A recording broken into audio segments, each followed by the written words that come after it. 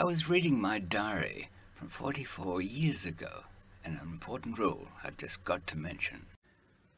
Greetings, David McMillan here. 45 years in the smuggling trade, man and boy. Imprisoned on 5 continents and headed for death row twice. Escaped a few times.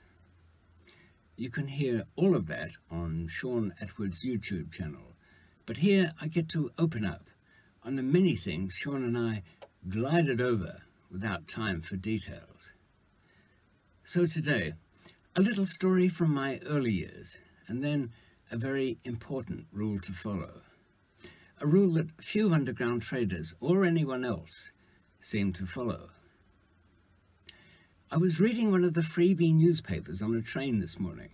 So Benny and the Magician moved on to Anne, an 82-year-old retired teacher with bright eyes. She responded to a little sex and a little magic with biblically toned messages appearing on the mirrors in her home. If she too changed her written will, she'd be doing the will of the Lord, the will of the Lord. I've heard that before. Those messages appearing on the bathroom hallway mirror in that case, it took me back 44 years to my time in Lebanon, the Near East.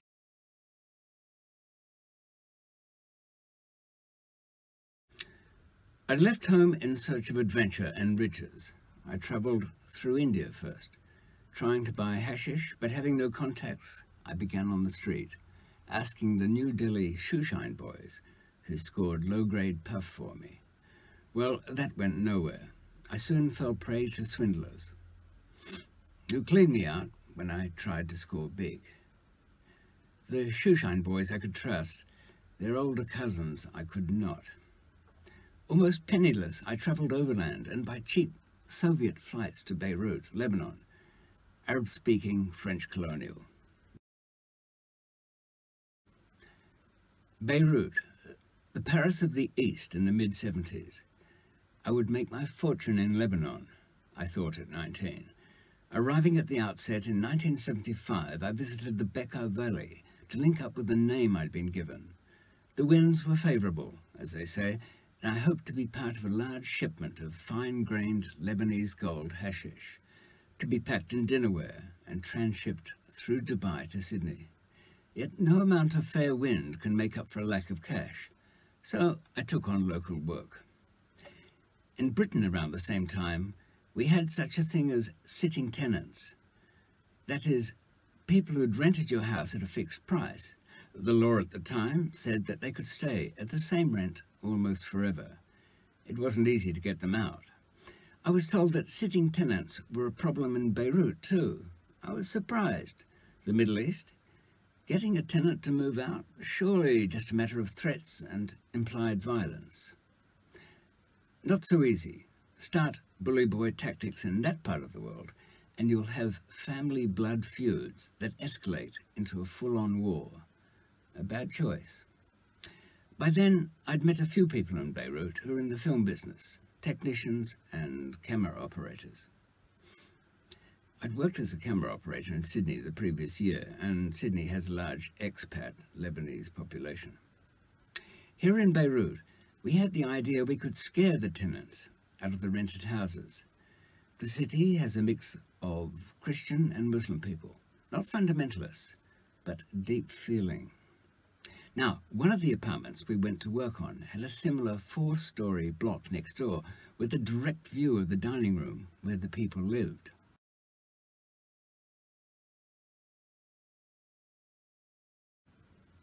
Another cameraman and I set up our base opposite, watching for a few days. A middle-aged couple lived there, in good health. They'd been there for many years, having taken over the flat from Mum and Dad. The owner had tried to pay them to leave, but with the rent still set at the 1950s level, they knew better than to leave that place, even with a 10,000 lira payoff. The owner had offered the equivalent of $5,000 for them to leave, but they wouldn't take it. Basil and I, Basil worked at a Beirut film company, had noticed that the wife would cross herself as she left the house each morning. The dining room, where they ate most nights, had crosses on the walls, and Jesus Jesus and Mary statuettes on the cabinets. The man of the house didn't show any religious feelings. He simply arrived home from work each day, tired. They ate together most nights in the dining room, sometimes with a neighbour. The drapes were never drawn. Our breakthrough idea came when we managed a loan of an argon CO2 gas laser from the university. Some changes were made as we'd be operating from, say, 200 feet. But after testing, Basil and I were ready to go. A week after taking the job, the tenants who wouldn't leave sat down together one evening with a neighbour. As they finished their meal and began on coffee, a hissing smoke spilled from the wall at their side. A point on the wall began to spark and move. As it moved, the point became a line, and the line took shape. A fiery drawing began to appear. Astonished, the husband pushed back from his chair. He stood and backed away. The wife held her napkin to her mouth. The neighbour froze. The burning line formed curls and points. An image was being formed, as though from a burning pen. The husband stood and walked toward the wall. The burning stopped. In fact, he'd walked in the path of the laser beam, so Basil had to stop for a moment. The man peered at the burned wall, sniffed at it, spoke rapidly. The neighbour left his chair and disappeared into the hallway. He was checking the bedroom behind the burning wall. The wife took a drink of strong arak. The neighbour returned to the dining room and shook his head. Nothing in there, he seemed to say. The husband, shaken, resumed his seat. Within seconds, the burning point began again, yet with a new fury. Flakes of paint caught fire and dropped to the polished floor. The lines moved fast as a searing torch. There was a little smoke in the room, but the CO2 laser left almost no strike line in the air, the laser's frequency producing invisible infrared. Besides, at the same time, the ground seemed to shake. Cups and glasses on the table rattled. The wife yelped. The men stuttered. A recognizable shape began to form on the wall in glowing embers and charcoal black. The outline of a devil's head, the leering goatish face, coarse fibers of hair, and lastly, horns whose tips torched into brief flames on the wall. The deep rumbling ceased as the smoke drifted around the dining room. No one spoke. Well, the problem tenants left all right the next day, and so did the neighbour. Basil had drawn the shape on the wall by attaching a set of guide rods to the tripod handles of the laser rig. The guide rods followed a stencil that I'd cut, revealing the most hideous devil face artwork that I could find. Oh, and the ground-shaking rumble came from a Serwin Vega subsonic speaker we'd installed in the fire hose reel cupboard in the hallway. It created a synth-surround effect. So low it can't be heard, only felt. It was first used in the film Earthquake, which had shown a year earlier. We got paid for the job, but it ended there. The haunting of the apartment was so effective, not only did the problem tenants leave, but all the tenants. The building became unrentable. Sometimes you can scare people too much.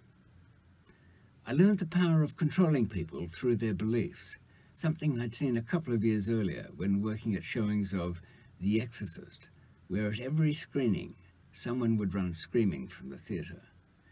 As for Beirut, the entire city became full of devils. Not of my making, not of any theatrical effect, but from a dozen armed factions. And the little film crew friends I had were, a year later, playing pop songs over the dead bodies of their enemies. It was the real world. For the next 15 years, the city and the country were torn apart by people who believed too much. That building and the entire neighborhood were reduced to rubble. But that's another story. I'm still recording long-form interviews over at Sean Atwood's YouTube channel, so keep track of those. There's 4 in the can, 2 on the air, and more to come. Sean is the man to go to for the big story.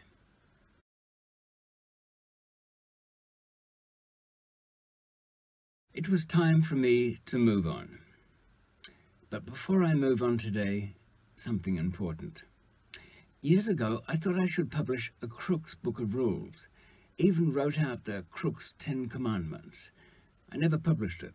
I'm a lazy slob after all, who wouldn't have become a smuggler in the first place. Not if I had to work.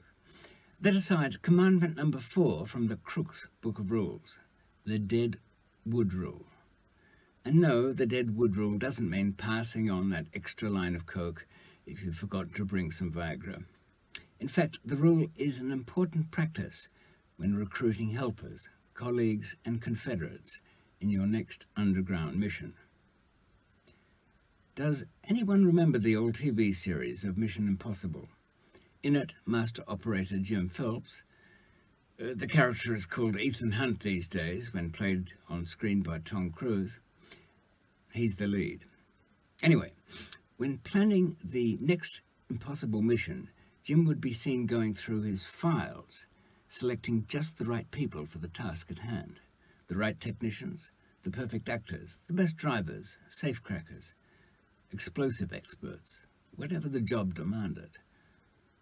But he would not bring anyone to the crew who was not needed. No one would be given a job unless they had the skills, and the scam would not be done by others in the team. In other words, no dead wood on the crew. This might sound perfectly straightforward, yet in practice it almost never is. How often have you been brought onto a team to find there are unnecessary people on board? This could be a heist, this could be a smuggling operation, or even a new legit venture. You look around to see 3 skilled and experienced people surrounded by half a dozen nitwits. So you ask why, and this is what you're told. Well, that's Bob, Ernie's best friend. He's always in on everything. Or Frank, he's always been good luck. Every time a job goes down without Frank, it goes tits up. Everyone's busted. Or Arnold. Arnold is Bob's cousin. He's out of work, so we're trying to get him sorted. Or again, Mickey's here because he knows some heavyweight dudes. If anything goes wrong, Mickey will know who to get. And you'll usually hear, Terry, that's John's girlfriend. She sticks to him like glue. John gets it in the neck at home if he leaves Terry out. Those are the excuses that are given. Now, bear in mind that for every extra person, there's yet another chance that person will talk to somebody carelessly or drop stupid hints to family that he'll be coming into some money sometime soon. So we can add another, 5 ears for every stick of dead wood we leave unproductively stuck to that tree.